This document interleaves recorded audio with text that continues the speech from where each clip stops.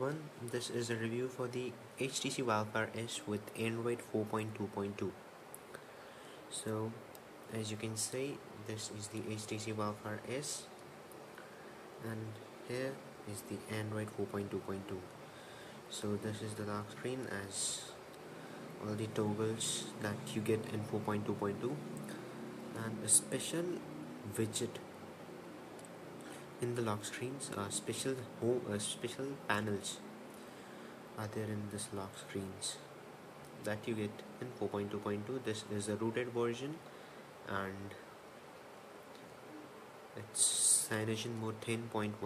So as you can see, let's unlock the device. Now to this shortcut you can go to any of this following.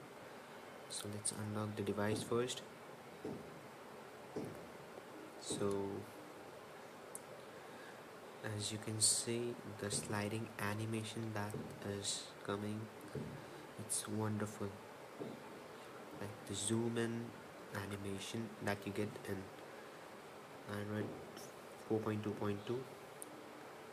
This is the notification and there is a new notification toggle like when you do, and you get this.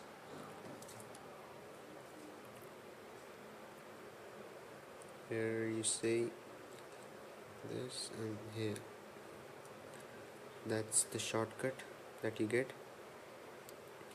If you swipe two finger across this, sorry, I'm not able to swipe two. Like if you swipe two finger, you'll get this. If one finger, normal notification, this, and here you go.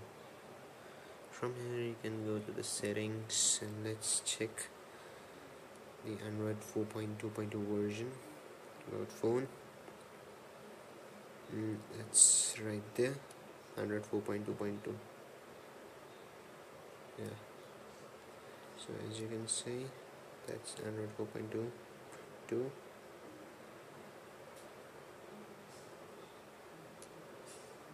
yeah,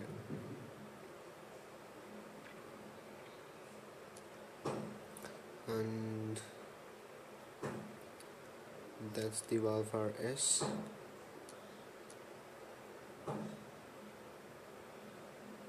CyanogenMode 10.1 model Wildfire S, and there are no lags in this update. Many bugs are fixed, like the GPS that was not working is now working. The camera is now completely accessible, which was not there in cm10.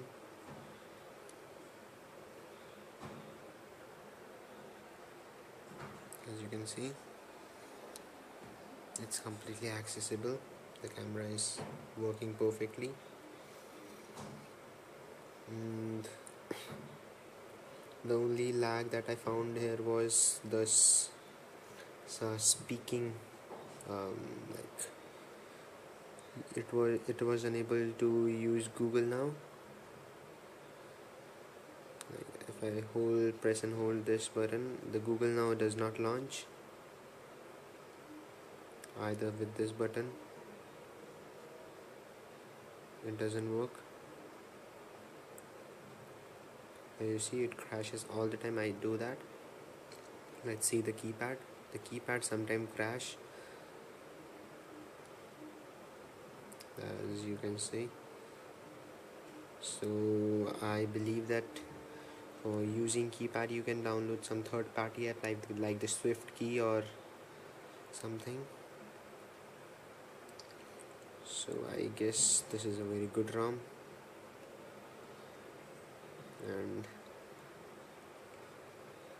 it is really a good ROM. You get about 200 MB free after killing all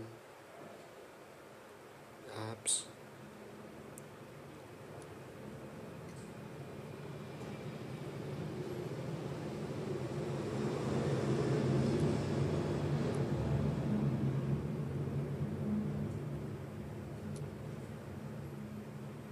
As you you can see I have still 184 MB remaining, and there it is, the home screen. Everything is working absolutely perfectly. If you feel that I have missed something, or want to know any of the question, please comment below, and if you like my video, please subscribe the channel, and I hope I'll get you new next ROMs for this HTC Wildfire S. Thank you for watching my video.